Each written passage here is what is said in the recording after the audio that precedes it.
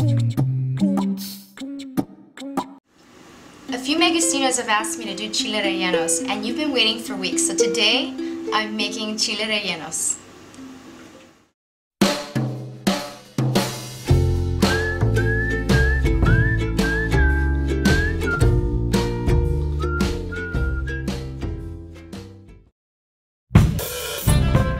Last week, we learned how to make orange plum tomato salsa, and this week we're going to pour it over chiles rellenos stuffed with toasted almonds and cheese.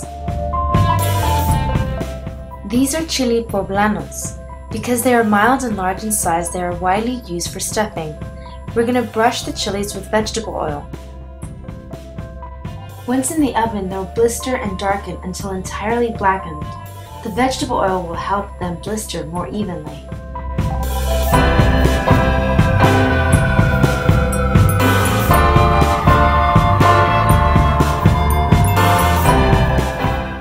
Next, place the chilies in a plastic bag so they steam. This will help loosen the skin. Then you'll see you can easily peel off the charred skin.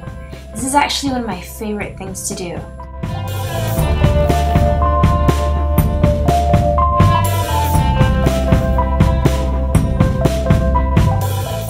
Next, make an incision right through the middle of the pepper and rip off the seeds along with the white veins.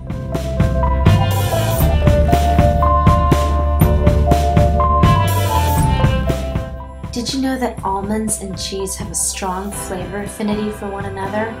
We're going to chop up some almonds and toast them.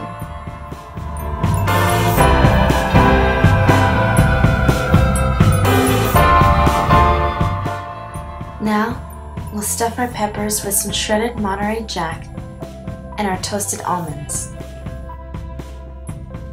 As an alternative, try stuffing the peppers with picadillo, which I made on a previous episode.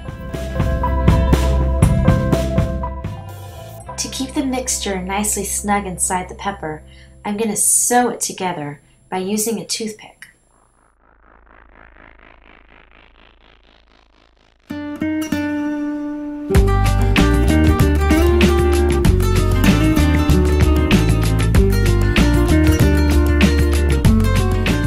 Next, we're going to make an egg batter. Separate the eggs, whites into a clean bowl, and yolks into another bowl.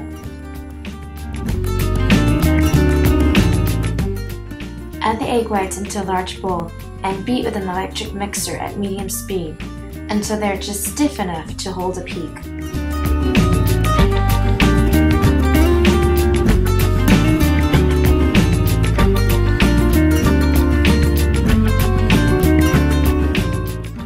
Then gently beat in the yolks one at a time. Heat oil to 375 degrees. Test heat with a droplet of egg batter. If it bubbles, it's ready. So this part freaks me out a little bit because I'm always afraid I'm going to mess up my pepper. You're going to gently handle it by dropping the chili into the egg batter, then right into the oil.